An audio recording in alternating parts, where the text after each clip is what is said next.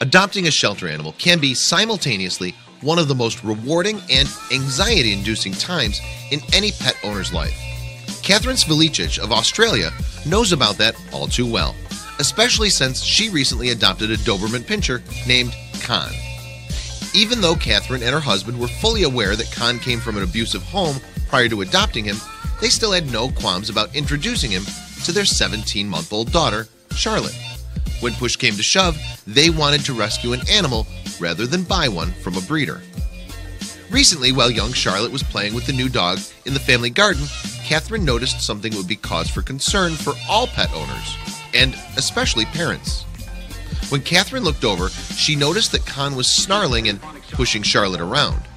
Just a moment later, the large Doberman grabbed the child by the diaper and tossed her across the yard like a rag doll.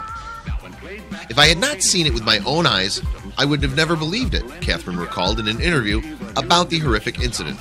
But just a moment later, she had the sudden realization about why Khan did what he did. Just a moment later, as Catherine was running toward Charlotte and Khan, she could see that her 17-month-old daughter was in shock. But when she glanced at the nearby grass, she realized what had caused her new dog to act out so aggressively. There in the yard was a large brown snake.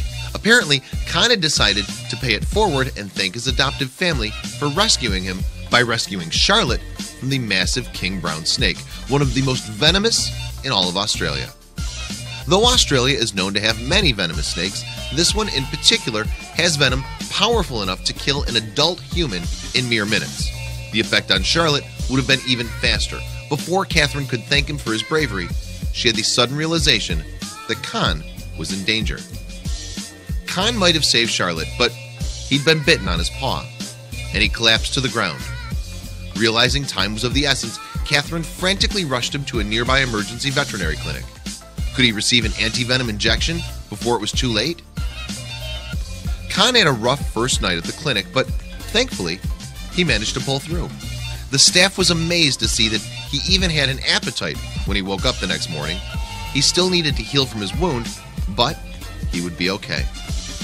Now Catherine is even more thankful that she chose to adopt Khan and rescue him from his abusive past.